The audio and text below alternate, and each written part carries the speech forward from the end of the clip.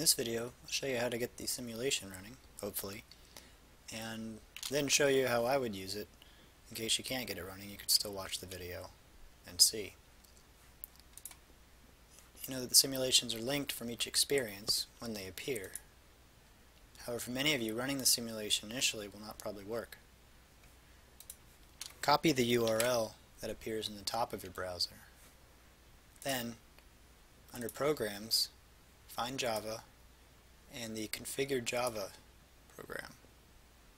From the Java Control Panel, select Security. Then edit Site List. Then Add.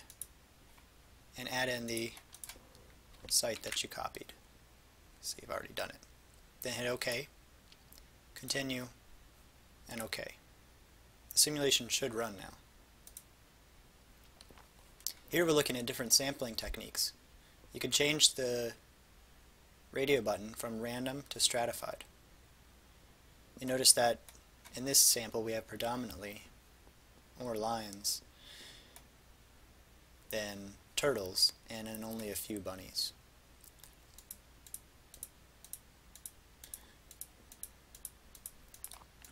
Taking many random samples, one thing we notice is that there are situations where we have no turtles or no bunnies in a sample.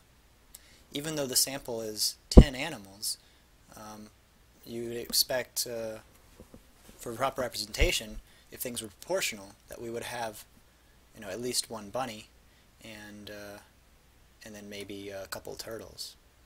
So you see that the true random sampling for populations with certain demographics may leave the minorities, in this case the bunnies, out of things. So stratified sampling is a way of rectifying that and making sure that there are a certain number of individuals in these subgroups. Notice that when I switch to stratified, I'm guaranteed to get one bunny, 3 turtles, and 6 lions from each group. Thus, the proportions of the sample represent the proportions of the population.